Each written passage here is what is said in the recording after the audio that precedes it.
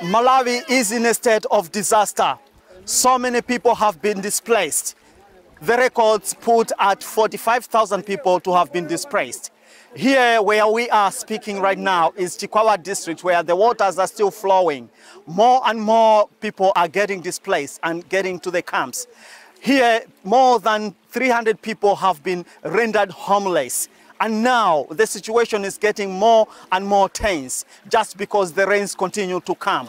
The sky is very, very, very dark, symbolizing that any time more waters are going to fall. This is Francis Botha reporting from Mkondezi River in Chickwawa District.